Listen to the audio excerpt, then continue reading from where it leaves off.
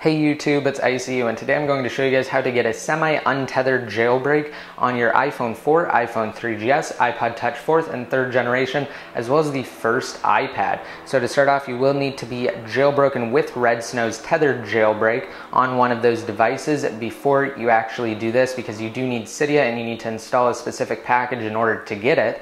So if you aren't already jailbroken, then I will have a link to my jailbreak instructional video down below in the more info.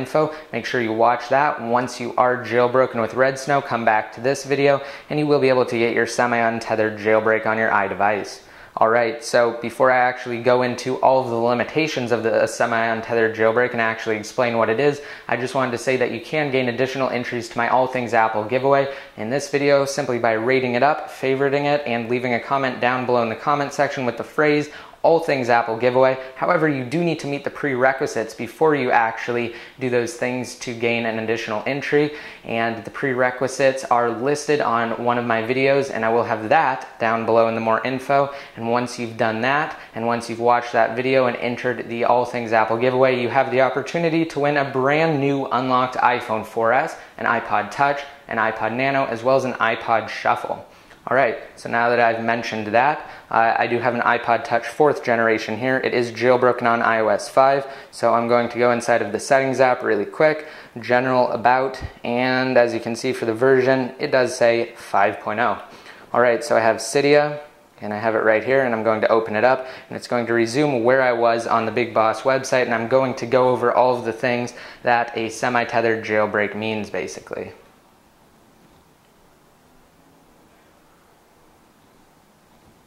Alright, so here we are, and I'm going to scroll down here.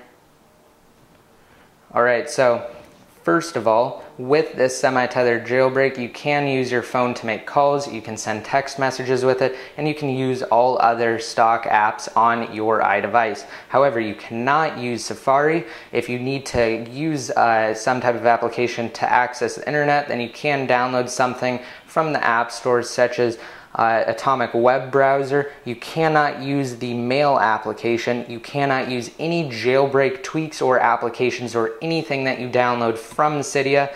And at the same time, if you install something to Notification Center, then every time you try and access Notification Center while you're in that semi-tethered boot stage, then you will actually basically crash, and the only way to get out of it is to do just boot tethered with RedSnow.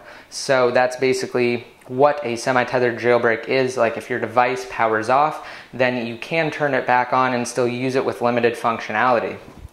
Alright, so in order to actually get it, what you have to do is go to the place where you actually add sources on your iDevice. Simply manage, edit, add, and you will be able to add your source. So in order to do this, we will need to add this source right here. It is thebigboss.org/semi-tether, and I will have that down below in the more info so you don't have to worry about getting it right now.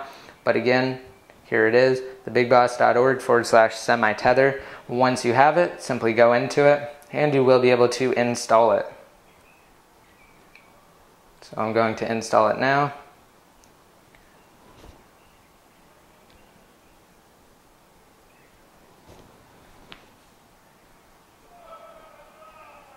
Alright, now I'm going to reboot my iPod Touch here, and you will notice that it will boot up. However, I won't be able to use the things that I've already mentioned.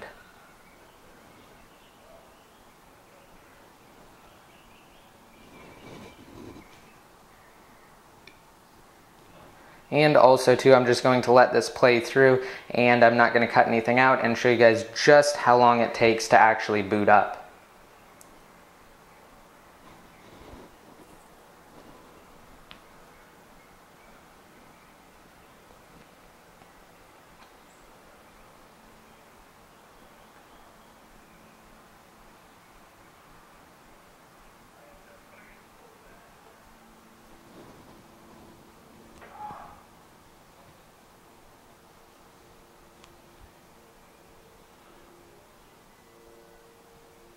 Alright, so here we go, and we are booted into my iPod Touch here. However, if you try and use Safari, again, it won't work. It'll just crash. Mail will not work, it will basically just stay there. It won't do anything. So again, if you need to use email, or if you need to email someone, then you have to download a type of email application from the App Store. And again, obviously Cydia will not work, and anything that you download and install from Cydia will not work, but it's better than nothing. And then when you are around a computer, then you can plug it into your computer, and you can use Red Snow's Just Boot mode to get into your tethered jailbreak and access all of the things that you've downloaded, as well as Safari and Mail. So again, I hope you guys liked this video, and don't forget to gain additional entries to my All Things Apple giveaway in this video. And until next time, this is ICU signing out.